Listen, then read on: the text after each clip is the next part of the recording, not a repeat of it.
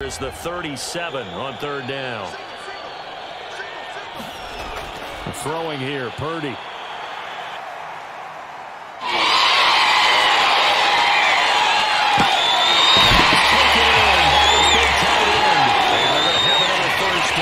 Tackles made at the Giants' 24-yard line. And the play goes for 19 yards. Gives him a new set of downs. He's certainly done a nice job spreading the field on this drive. And here he finds his big tight end for good yardage. And that's what you have to do. Keep defenses guessing about where you're going to go with the football. 3 tight ends in the ball game here on 1st and 10.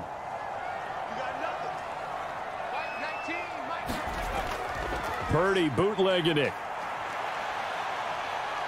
Escaping the pressure right. And he slides and covers up at the end as he's going to be able to pick up decent yardage. Nice work to get 7 out of that, and it's 2nd down. Now they have a couple of plays to pick up just a few yards and a new set of downs.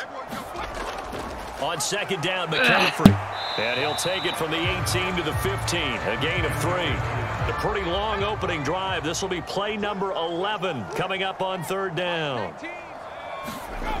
Back to throw, Purdy. Into the middle of the field, and he's got a man complete.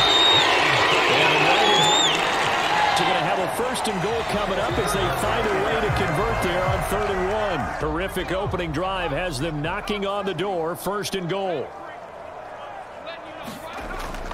They'll try to run with McCaffrey. And he's going to get him about 3 yards closer. He's down to about the 2. 2 now, 2nd and goal. Now Purdy. And they're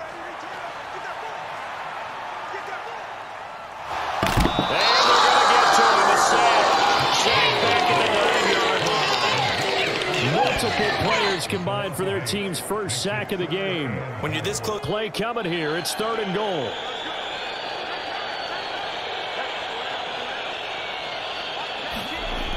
Here's Purdy. Pressure, they got him again. Dexter Lawrence able to bust free and get to the quarterback. So Purdy off and Moody on for the 49er field goal. This from 36 yards out. And his kick is good. And the 49ers take a 3-0 lead.